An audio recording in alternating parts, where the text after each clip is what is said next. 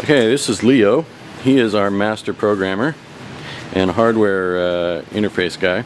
We're testing out the new dual magnetic MIDI driver boards. So he's putting the input in on the screen, just on our MIDI medic, and let's see that thing move. Look at that. Let me just focus in on there. Yeah, so it's just a pulse. That's so the solenoid doesn't burn out. Yeah, this is for the yeah, right, for the on coil. This is for the off coil. Okay. You see the top one, right? Then cool. Just the currents come to the coil. Then this is on. This is off. So it's not a. It has no merge function. No, because but this is actual like the MIDI man, like.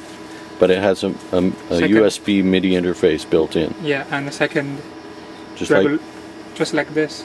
So it's just like a MIDI Sport 1x1. Right. Very cool.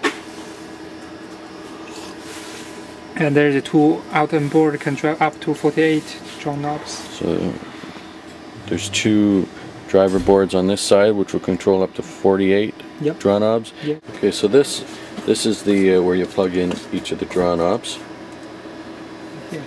Right along there, that's great.